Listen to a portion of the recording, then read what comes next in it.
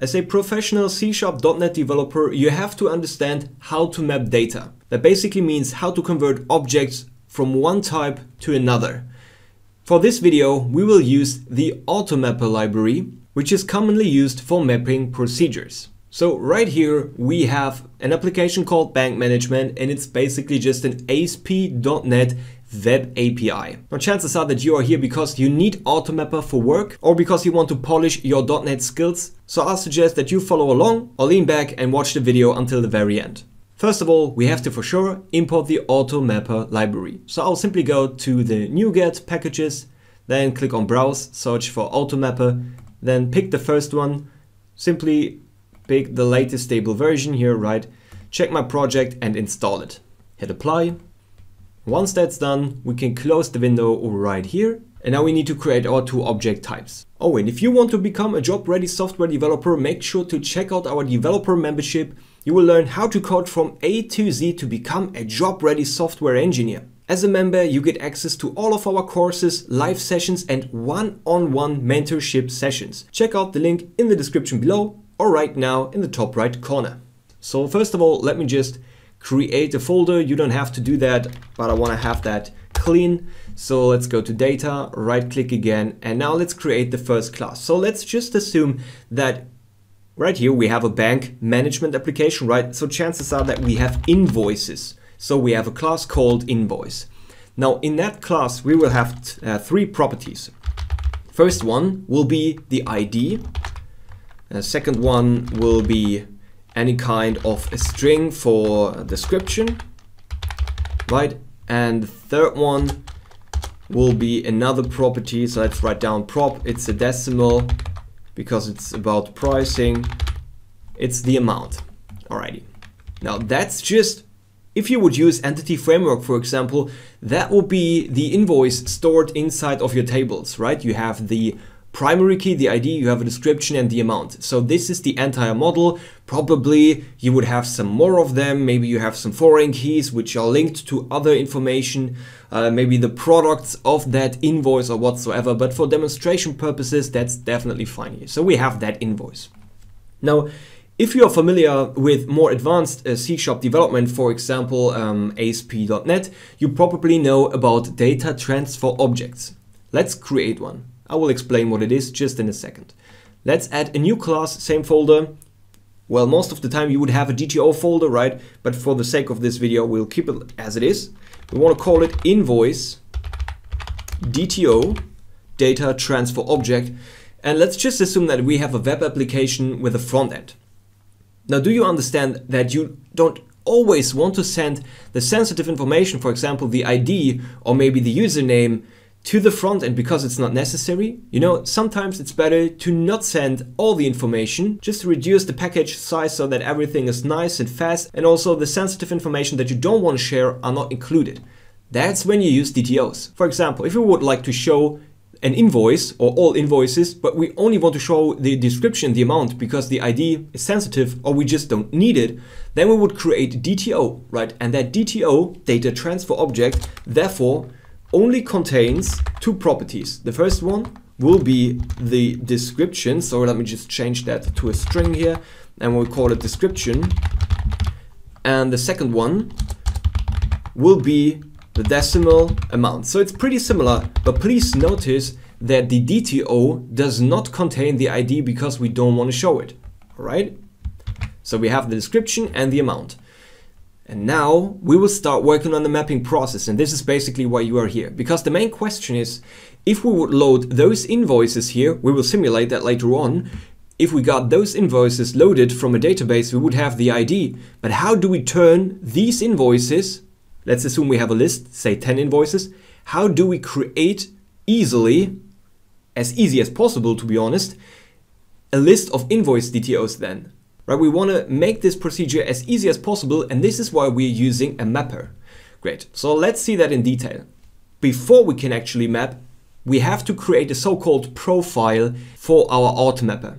So the first thing that we do now is to create a profile. You can create a folder called profile. For the sake of this video, I will throw it in the same folder here. So in the class, I will simply call it invoice profile. This is the naming convention. got the name of our class, invoice, that's our base class, right? And then we got the profile suffix right afterwards. Let's hit add. Right now, the next thing that we have to do is to inherit our invoice profile from a class called profile.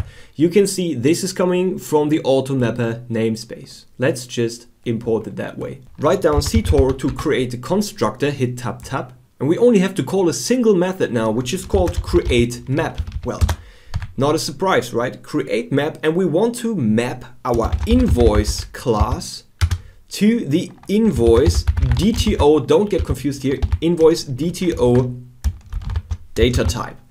As I said, we have an invoice loaded from our database, for example, using Entity Framework or whatsoever, and we want to map this to a list of our invoice DTO, which is quite similar, but not exactly the same, right? The invoice DTO is missing the ID field. So that's the profile that we want to create for our AutoMapper. We want to have a functionality to turn invoices into invoice DTOs automatically, basically. Great. Now we have created the profile. It's time to now register our AutoMapper. So go to program.cs, or if you have just another application which is not based on ASP.NET, just go to basically any other main method that you're running whatsoever. And let's go to the services here. We simply call builder.services and then .add AutoMapper. Great. Now let's just add the parentheses here, and we have to provide a parameter for configuration because we have set up our invoice profile, right? That one right here with that map, what we just did. And we now have to provide the assembly where the AutoMapper plugin or library should scan the profiles, right? So we have to say, hey, in that assembly right here, there are the profiles, and we can basically just pick our program here because we are in the same assembly. So we can say type of and then program. That basically means that, as I said, we have that project here, we are in the same assembly, so we tell the AutoMapper, hey, go ahead, go to the assembly of program.cs, and inside that, because we are in the same project and all of that, configured in that way, he will find the profiles. But if you're just wondering what that basically means here, the parameter, it says, go ahead, go to the assembly of the type program.cs, and there you will also find the profile. Scan it that way. Now we are able to actually start the mapping process. So let's go to the controller here, and I'll set up a bank controller, just pretty default stuff. Right here is a clean API controller, bank controller inherited from the controller base class. It's an API controller, as I said, and inside here we have the constructor, and here we have an endpoint which is called get invoices. So first of all, we now need access to the mapper. So let's write down private read only, use the IMapper interface, IMapper, and then let's call it mapper. And we will receive it via the dependency injection because we have registered it here as a service, right? At AutoMapper as a service. So we will get it from the dependency injection. We'll get that instance, IMapper, call it mapper. Now let's assign the mapper from the dependency injection to our private read-only IMapper here. And now we can use it inside of that endpoint. So as I've said, now in real world, you would now load your invoices from Entity Framework, for example. So we would say an invoice right here, let's call it invoice, equals to new invoice, where we just create a new invoice. And then we just set the types here. So we could say ID would be 1. We would have the description to be, for example, grocery. And then next up we would have the amount, and the amount could be, for example, 100. Now, as I've said, usually you would load that from Entity Framework, for example, but we don't have it connected and we want to keep it as short as possible. So I'll just create an invoice, and let's just rename it. It's an invoice from DB, for example, just to make it obvious. The invoice from DB, that's just some mock data here, right? And now you want to send a DTO, an invoice DTO, to the front end, for example, or back to the user if it's an API, or you simply want to return it for the API request. And in that way, usually what you would have to do without the mapping procedure would be, you would create an invoice DTO, you would say invoice DTO, you would say new invoice DTO, right? And then you would go ahead and say You don't have an ID, but you have a description equals to invoice from db.description. Next, I would go ahead and say amount equals to invoice from db.amount. So you basically copy over all these things. You know, our data type invoice is quite simple, as I said, right? We only have 3 properties, but in real world you would have far more. You would also have dependencies, foreign keys, lists and all of that inside of your data objects. So it would be far more complicated and more copy-paste, which is also a reason why there are so many errors occurring afterwards because of copy-paste mistakes, right? So this is what we want to get rid of, and we can just remove it. We can now simply go ahead and say we want to have an invoice DTO.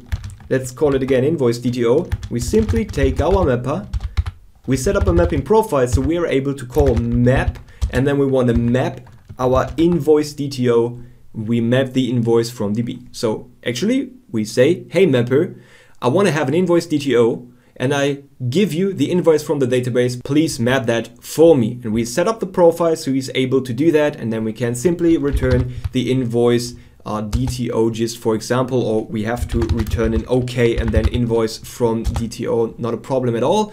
We don't have to do that. We can just save it. We can set a breakpoint here and then go through it step by step. Let's just start the application. I've got Swagger set up, so he will now bring up a user interface where we can test our API. There we go. Let me just bring that up. I can just open it out here and then click on try out, hit execute. This will start the endpoint here. We can see get invoice. The breakpoint actually stop the application. I can hit continue just to move to the next ones, or F10. I want to set a breakpoint here, remove that one now. Just click on continue. You can see we're setting up the invoice. I want to set the next breakpoint. As I said, you can simply hit F10 to jump to the next line of code, but I'm doing that manually by setting the breakpoints now. And if I continue, here we got the invoice from DB. You can see everything is inside. Now we will start the map procedure, and we will now, when I hit continue, see that the invoice DTO now has the amount and the string for the description grocery successfully mapped over. So the mapping procedure worked fine. If I click on continue, we'll get back to the web application. We will see the response body now contains the DTO, basically without the ID, which proves that the mapping process has worked fine. Alrighty, and that's basically how you set up the AutoMapper, how you set up a profile, how you register it for the dependency injection, and how you can easily convert objects from one type to another using AutoMapper. If you have enjoyed this video, make sure to give it a like and subscribe to our channel, and definitely make sure to check out our developer membership. As I said, you can find the link in the description below or in the top right corner. It's your fastest way to become a job-ready developer.